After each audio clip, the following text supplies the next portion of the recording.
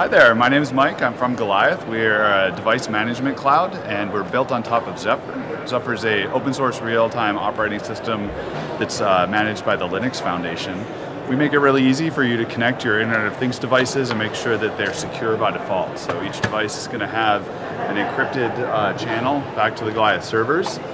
This demo that we have right here, if you imagine like a greenhouse that's using both natural sunlight and augmented light, you want to be as efficient as possible, so we have a light sensor here that's going to measure and try to hit an exact target. If it gets cloudy outside, our cloud will tell the light to get turned on and make it more efficient to hit your yields and your harvesting deadlines on time. Of course, this is using Wi-Fi and Ethernet. These might not be the best technologies in your greenhouse situation, but we have another demo here that's based on Open Thread. If you think about like Bluetooth as a radio technology, this is similar, but it's actually the thread is the radio technology. All of these devices connect to each other. They make a mesh network, and it's self-organizing, self-healing. So if nodes are added to or missing from it, you'll see them. And there's an accelerometer in here, so I can press a button and you'll see the accelerometer data change. This is actually going from the device through what's called a border router. So the border router itself has an internet connection. It goes up to the Goliath servers, the data gets stored there, and then we see on our visualization platform it come here.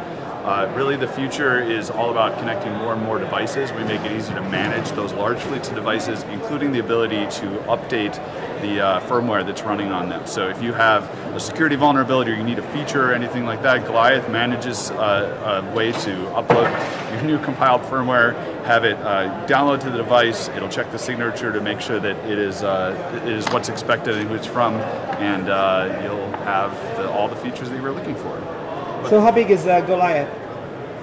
There's 10 people working in Goliath right now. We're about a 2-year-old startup, and we find that we're a translation layer between the people that are doing low-level embedded and the cloud teams. And we, since we're built on top of Zephyr, we're hardware agnostic, so anyone that's doing embedded engineering can build with Goliath.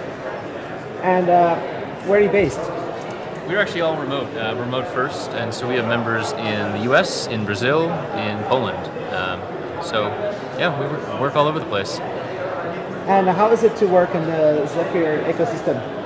I think that there is a learning curve, so if you're first starting, just know there's going to be a little bit of effort to see how things are done, but once you get going, it's really easy. For instance...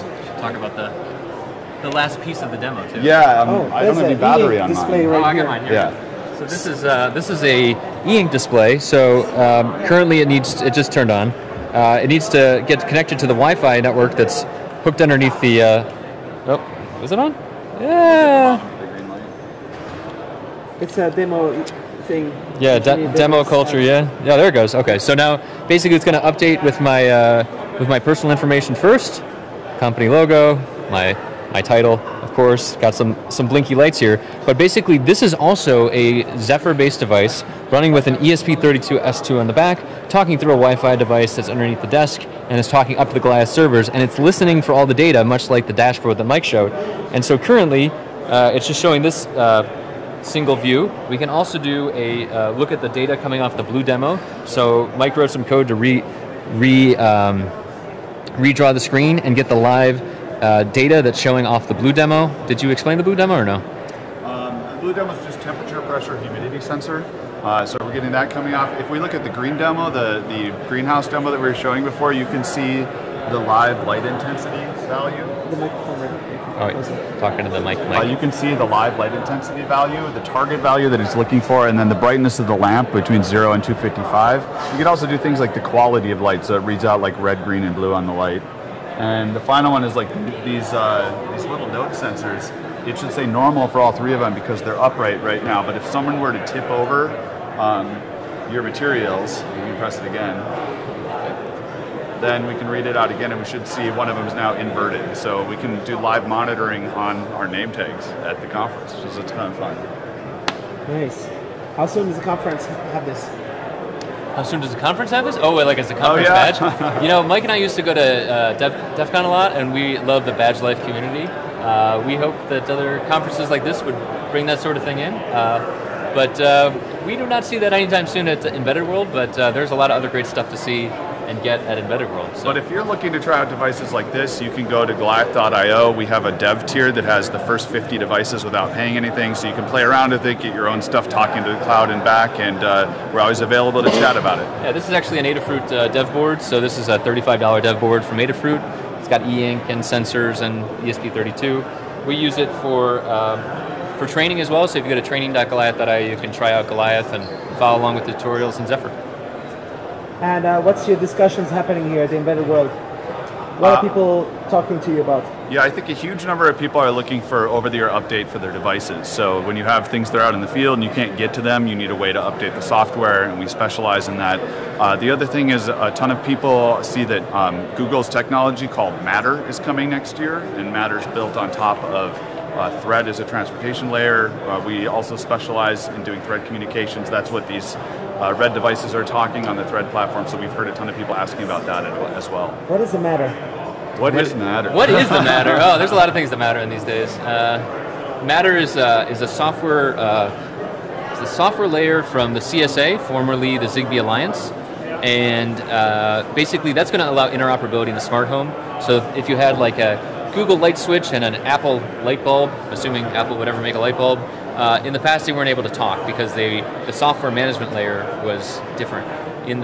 Once Matter comes out, basically those will be able to talk. The Google light switch will know how to talk to an Apple light bulb because of the software management layer, but those will all be built on top of other technologies like Wi-Fi or Thread or Ethernet, and basically it'll allow more interactivity, interoperability, that sort of thing.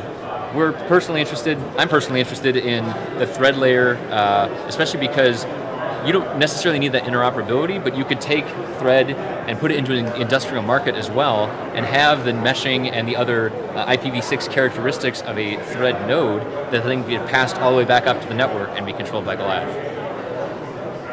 Do you know Rudy from Espressive? Not Rudy. We know. Hi. Oh. Hello. Hi, Rudy. Hi, Rudy. Yeah, how you doing? All right. We know Sprite from Espressive. We're using your stuff. Our smart lamp's running Espressive as well. That's right. Great technology. Yeah, we love Espressive. So there's a bunch of Espressive in the... Yeah, in the badges and also in the smart lamp. These devices are running NRF Nordic semiconductor with an Ethernet, but I actually prototyped them with Espressive and Wi-Fi because it's easy. One of the places that Zephyr really shines is that your C code is completely separate from the hardware that you've chosen, and so it kind of abstracts it away, makes it possible to like upgrade within the same chip family, or even switch between vendors or switch between manufacturers of sensors.